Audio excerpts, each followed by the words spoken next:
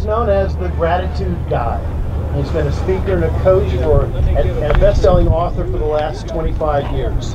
He's a former Nordstrom store manager and has managed in the corporate world for over 30 years. His published works include the Brooker's Daily Gratitude Journal, Happiness Starts with Gratitude, and a number of books on gratitude. As a result of his passion for gratitude, he has presented over 475 speeches and workshops over the past 5 years. With over 850 YouTube videos posted on gratitude, thousands have seen his message, and he's now considered a leading authority on how having a life of gratitude can enhance and improve your life. I will welcome Mr. Dave Brooks. Thank you. Thank you, Mark. What a day, what an accomplishment. 20 years ago, September 29th, 1998 to be exact, I lost my wife. And we had 2 sons. One was 4 and one was 14.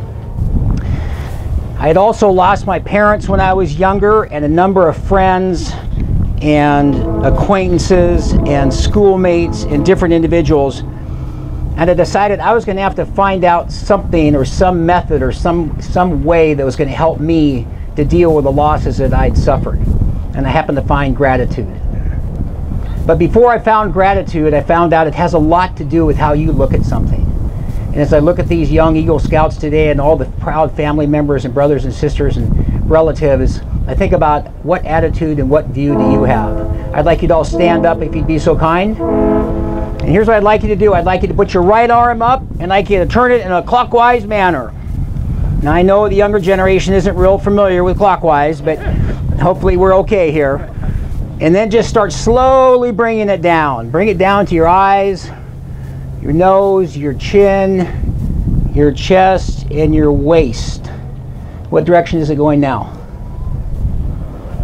Counterclockwise. Of course the Scouts would come up with the answer. Okay, you can sit down. I could have done a glass half full or a glass half empty, but we didn't have many glasses around here. But it does depend on how you look at it. And I think we've all met people, and you look at a Scout as an example, and you think about the attitude that they have to go through everything they did to get to this day to be an Eagle Scout. You think about the setbacks and the challenges and all that type of thing. Well, it takes a heck of an attitude, in my opinion. But how you view yourself is so critically important. And on the days when it doesn't work really well, you know, life goes like this. I get to do commencement speeches and I tell the students, it's up, it's down, it's back, it's forth. But when it's down, it sucks. When it's up, it's great. But when you're down is where all the lessons are learned. That's when you really learn about life. And I'll guarantee you, the gentleman would say the same thing behind me on some of the times that this seemed a little tough. So you have a 3x5 card on your seat. I'd like you to grab that card. And there should be hopefully enough pens to go around. You're going to need a 3x5 card, and you're going to need a pen, and you're going to need a partner. So every single person has to partner up with somebody. It's a little exercise I like to do to kind of prove a point. So anybody get a pen? Hopefully we got enough pens and paper and 3x5 cards. Upper left-hand corner of your paper, your little 3x5 card, write 2 words. You are, Y-O-U-A-R-E. You are, upper left-hand corner. Upper right-hand corner, write your partner's name. So upper left-hand corner, you are. Upper right-hand corner, your partner's name. If you don't know them, ask them their name. And finally, sign your name in the lower right-hand corner.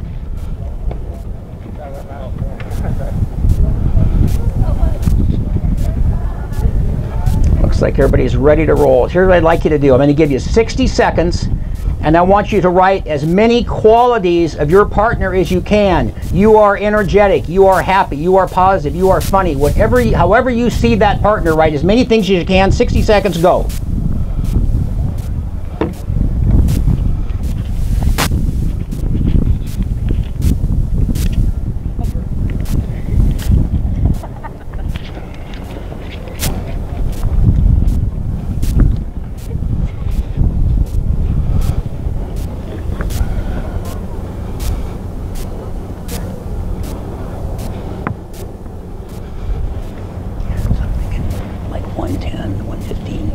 That's okay. Good. About 20 seconds.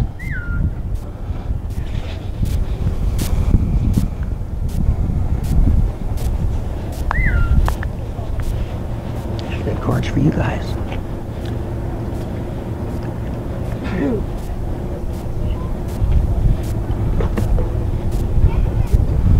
Okay, and stop. Now I'm going to give you another 60 seconds. Take 30 seconds each. Read to your partner what you wrote about them. Go.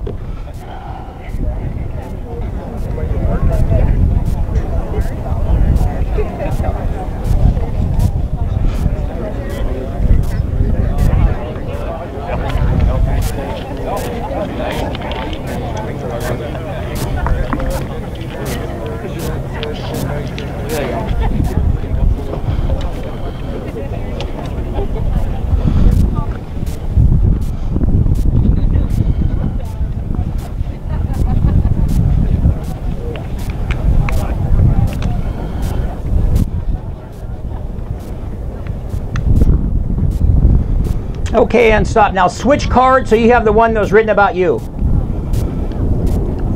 And reread it very carefully if you would. Even though your partner just read it to you and said how they saw you, I want you to see those words written on paper. Sometimes they resonate even more when you see them on paper versus how you hear something. See it, feel it, touch it, what have you. And as you're looking through those words that that person described you as, by show of hands, how many people here might hold on to that card? Yeah, it's always about half, maybe 2/3. And I wonder why that is. Why is it that we pay so much more attention to how somebody sees us than we see ourselves? And again, I think of these young scouts just starting out in the world already accomplished so much. But self-esteem and self-confidence is so much of a part of being a scout or attacking life, if you will. Well, when somebody else sees you in that light, more than you see yourself in that light, it always makes me wonder, how do we overcome that? And one of the ways we do is by being grateful. And I'm going to talk a little bit about a gratitude journal, which I'm a big proponent of. But it's a tremendous way to keep a great attitude towards yourself. Embracing gratitude, that's the first thing I like to mention. It takes as long as it takes. Don't ever give up. Winston Churchill said, don't ever give up. He said, don't ever, ever, ever give up. But it does take a long time. Sometimes you don't even find out what your destiny is till later in life. 6 years ago, I decided to become a speaker, and I'd been in the retail world forever. And I kept thinking I was going to be a speaker when I was 19. And most of these scouts are in the 14 to 18 range, so the same thing. It took me over 45 years. I finally make the decision one day, and Connor, who was 4 at the time, 4 when Dana passed away, was now 17. And I come home from work, and I was managing a Lowe's home improvement store. Big job. And I come home about 2 o'clock, and he looks at me and goes, "What are you doing home?" And I said, "I quit." And he goes, "You quit?" And he goes, "You quit Lowe's?" And I said, "Yeah." "You quit being a store manager?" And I said, "Yeah." He says, "What are you going to do now?" I said, "I'm going to be a speaker." And he looks up from the couch and he goes, "Well, that's just super, Dad."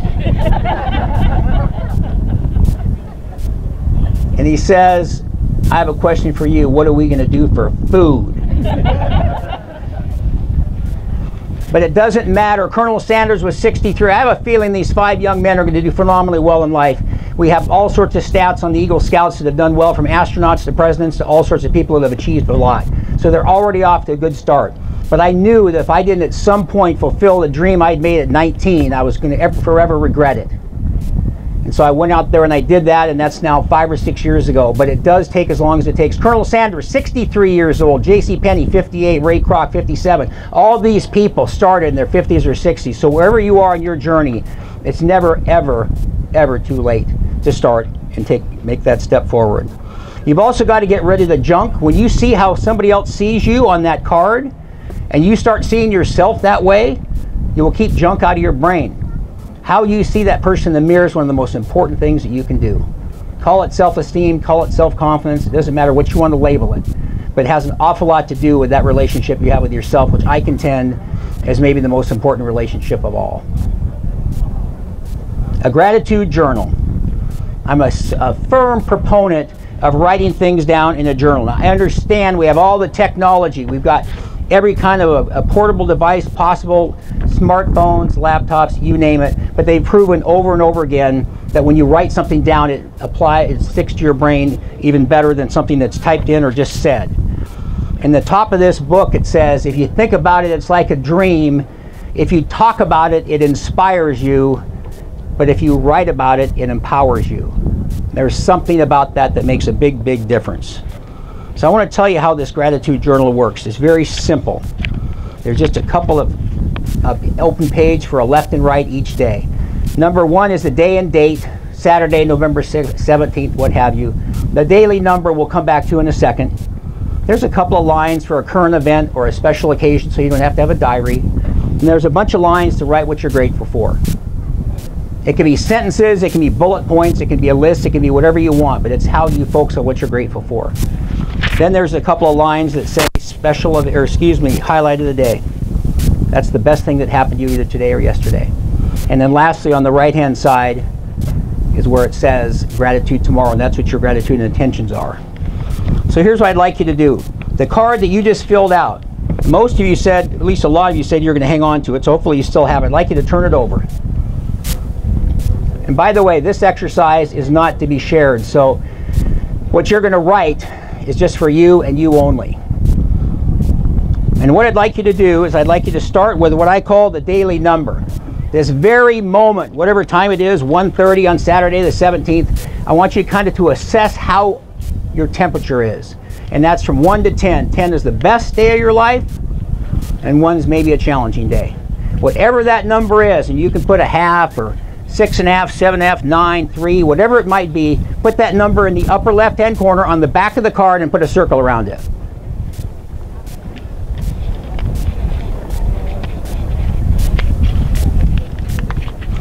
Next, write 1, 2, 3. Put numbers 1, 2, 3, because you're going to be writing 3 things.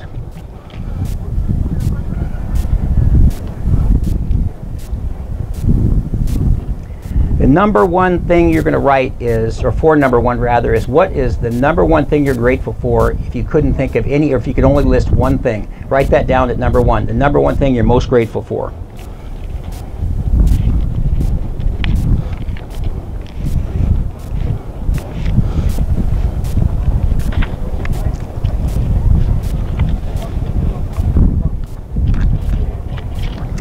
Number 2, what is the second thing you're most grateful for?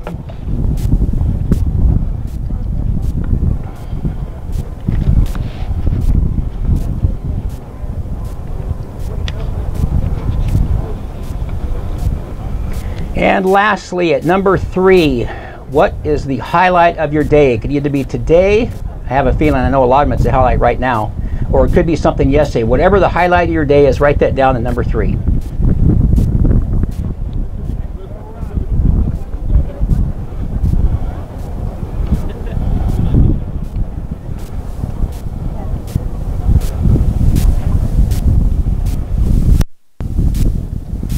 Okay, looks like most people don't. So I want you to reread those things very slowly. There's no sharing on this. It's just for you and yourself and the person in the mirror. And as you reread those 3 things, I want you to notice if anything changed in your mindset. And I want you to write that daily number in the upper right-hand corner and circle it. Could be the same number, could be a different number, but go ahead and put that in the upper right-hand corner and circle it after you read those 3 things slowly that you just wrote.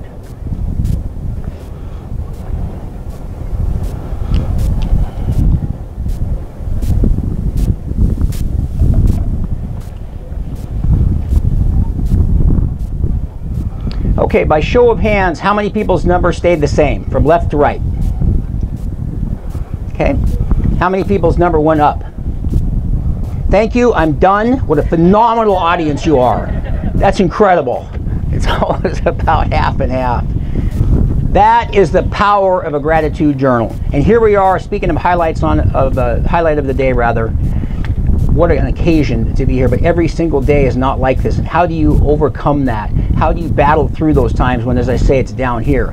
And one of the ways is a gratitude journal. And these are, I happen to sell gratitude journals, but I don't care if a person buys a spiral notebook. Something you can write in every day for 5 minutes is all it takes, and it can totally shift your mindset.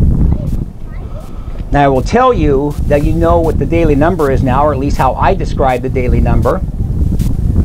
My mother died when I was young, as I lost both my parents. My father unfortunately took his own life. There was just a lot of trauma I had for growing up, and one of the things my mother left me was this manic depressive bipolar stuff. And I was determined not to go down the route that she went down, but it was tough. How do you maintain a positive attitude? How do you stay upbeat when you go with some of those things that are legacies from your parents that are not necessarily positive? So one of the things I notice is that by getting my extra sleep, taking my vitamins, exercising, drinking water, writing in a gratitude journal, hanging out with positive friends, there's a lot of holistic ways that you can do things that'll help you keep a good mindset. But I woke up one day, I was doing a talk at a big chamber of commerce, and I was about at 2. And those are things you just don't share with people. In fact, it's sad that people don't, because with some of these celebrity deaths that have happened recently, perhaps if they'd shared it with somebody else, they might still be around. Somebody that could listen and help them to see what they're grateful for. But nonetheless, I didn't have a choice, and I went down to Starbucks and I took my gratitude journal. I thought, listen, Mr. Gratitude Guy, you better practice what you preach. And I wrote in the gratitude journal, and I got back to basics. I'm glad I have a bed to sleep in, a warm, a roof over my head, a warm house, some friends, just things that are just basics that we tend to forget about sometimes. We get caught up in things that we think that are so important. So that got me up to about a 4 or 5, and then I went up to the Burlington Chamber of Commerce, about 100 miles north of Seattle. And I did my talk, and it was a big group, and I sell the journals afterwards, and people would come up to me and talk to me. It's great. They tell me some of their stories. And this one young lady told me that, she said, I got to tell you something. You just changed my life. And when somebody tells you you've just changed their life, I'm not sure you can put a price on that. I watch some of these mentors and parents, these unbelievably sharp, great, involved parents. Oh my gosh, how do you put a price on what that's worth? Be a parent like that or have a child like that? And so I sold her some journals and some other things, and I went to my car. And I sat in my car and I realized now I was a 9. And I hadn't done anything. I hadn't gone and smoked some funny cigarette or taken a drink or something else that probably wasn't good for me. I just wrote in my journal what I was happy about and grateful for, and then somebody told me I changed their life. So it can make that big of a difference. Now I'm going to tell you, how many people here have ever been a public speaker? 1, 2, 3, 4, 5, 6 people. It's a thrill to look at people because they're looking at you like, what's he going to say next? It's fantastic. You never know who you're connecting with. It's one of the reasons why I don't do PowerPoints. I cannot stand PowerPoints. It's just they just click through them. I want to look at every single one of these people. I want to see if I'm connected with some. If I connect with one, that's one more than I connected with yesterday, and it's worth it. And generally it's more than that. But I will tell you, back to that relationship with yourself, the next thing I talk about after gratitude journal is you have to find yourself, find your passion, and find your purpose. If you have a great relationship with yourself, and then you find what you're passionate about, again, some young men on their way to this, if you ask me, you're probably going to find out what your purpose is. But if you don't have a great relationship with that person in the mirror, it's going to be difficult.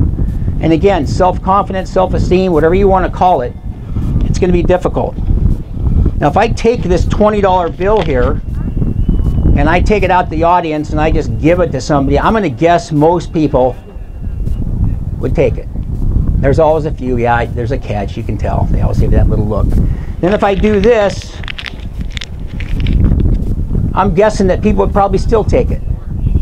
If I stand on it and step on it and crush it on the floor, and then I smooth it out like this, I'm betting most people would take it as well. But if I look at Andrew Jackson, who's on this 20, and I tell him, you're a piece of crap, you're worthless, and frankly, you don't deserve to be on this planet, you know what would happen? Mr. Andrew Jackson would look at me and he'd go, well, you know what, Mr. Speaker Man, you can say whatever you want about me, but I'm still worth 20 bucks. And he would be right. So then my question is to any of you And if any of you ever say you haven't been through this, well then you're a lot more fortunate than I am. Have gone through when somebody tries to crush you, step on you, tell you you're not worthy, you don't deserve to be on the planet. Remember what Andrew Jackson said. Because there's nothing worse as somebody that tries to devalue and takes you from 20 bucks to 15 to 10 to 5 to the worst of all, 0. And I've seen it a ton of times. And I will submit to you, you get grateful, you get a gratitude journal, you write those things down every day in 5 minutes, it's going to be like having the extra Teflon from the gamma rays of negativity, because people will try to do that to you. I want to talk about sharing gratitude. How many people here have a smartphone on them? Everybody. How many people have been on it since I've been talking? Look at this phenomenal group. This phenomenal group. Either that or they're not truthful. I can almost tell when people are looking down. So everybody take your smartphones out.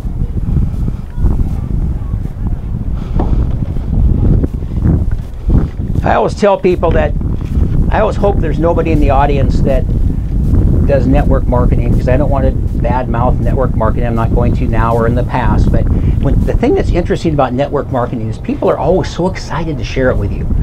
You know, they just want to tell you about what I'm doing. I got this incredible new thing. And you go to Starbucks and you think you're having a cup of coffee and they go, this is the best juice you're ever going to find. You know, and it could be true. So I've gone to those meetings many a time. But you know what's cool about it? They're sharing things. And when you want to share something, when you find something that's really good, you want to share it. Today is a perfect example of a meeting where we're sharing what other people have done for other people, scouts, parents, mentors, you name it. It's such an incredible accomplishment. So I have this little exercise we're going to do right now. This is how we're going to show our gratitude. It's called the 4 T's. Text, tweet, telephone, or tell. And I'm going to bet most of you text. I'm going to give you 60 seconds, and I want you to text somebody in your life and tell them how grateful you are to have them in your life. Go.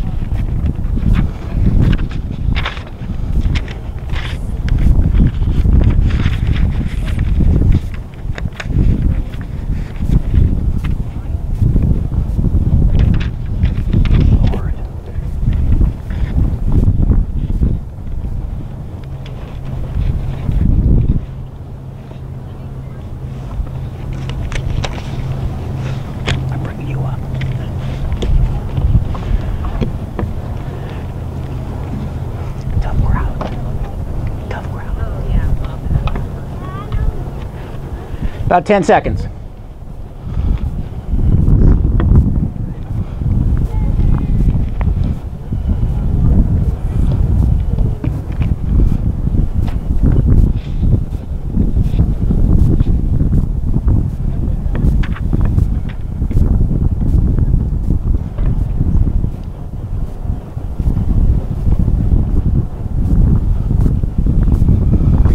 And stop.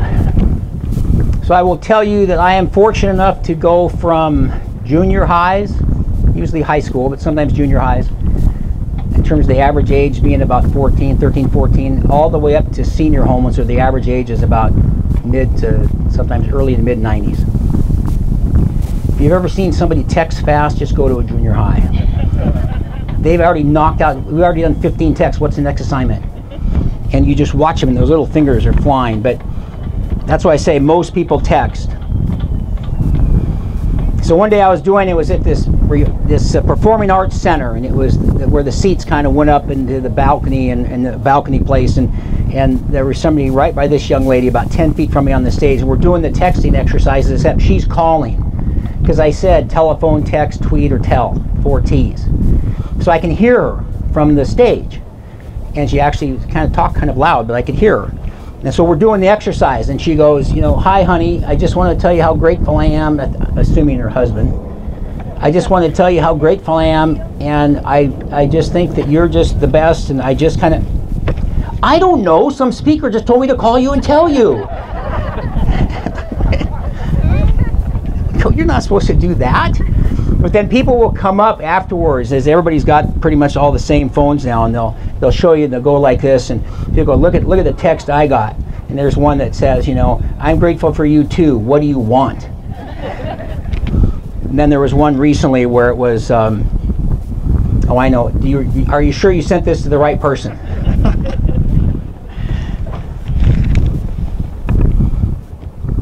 Embracing gratitude, it takes as long as it takes. Clear out your brain. Get a gratitude journal. Work hard to find yourself, find your passion, find your purpose, and then share gratitude. One of the things I keep mentioning over and over and over again is not giving up. And there's a young man standing in the corner. It happens to be my 4-year-old son, who's now 24, and that's Connor. And I asked him to do the video. Connor and Kyle, my older son, both struggled a lot with Dana. And because of gratitude and because of really looking at the glass half full, they both are phenomenally successful now, and I couldn't be prouder of them. But it still goes back to never giving up. And so as these young men journey out today on the path in front of them and the great life in front of them, there's still going to be setbacks, and how do you deal with those? Connor wanted to play baseball, and doggone it, he just couldn't seem to play baseball. He had a tough time in school after Dana had passed away, and after the baseball and the things that were, but he kept trying. So we would go to the T-ball, and he'd be swinging way up here. Like, what are you doing? The ball's on the tee. And so finally he'd get way down, and he got way below the ball. He hits the tee, and the ball falls off, and he goes, I got a hit. And I just didn't have the heart to tell him that wasn't how the game was played. But he kept trying, and I'd go to all the practices and all the different things and get the equipment and do whatever we had, go to the games, and he never played. And then we get to this May 31st date when I look down at the dugout, and there's nobody left to play except him. Everybody else is playing. It's the bottom of the 7th inning, and they're down 7-6. And there's 2 out, and there's a guy in second, a guy in third, and nobody to come to bat. So the coach goes, who else is left down there? And he goes, Brooks down here. So he goes, send him out. So he comes out of the dugout, and he's swinging his bat like Ken Griffey Jr., like he's going to knock a home run, you know, and I just look to the skies, and I just go, how about a bunt? Anything. And he gets up to the plate. 2 balls, 2 strikes, 3 balls, full count. Next pitch comes in, he rips it down the third baseline, goes into left field. The guy comes around from third and scores. The guy from second comes around third and comes into home plate and scores. And they all jump on him, and as the guy caught the ball, the catcher caught the ball pops out. So they win the game 8-7. And he's standing out on second base. And this is all I can hear. Dad, I got a hit. And I couldn't talk for probably the next half hour. But I will tell you, if you embrace gratitude, if you take, again, these incredible journeys. Oh, and by the way, let me just mention a couple things about Scouts, too. I was checking this out in the last few weeks. A high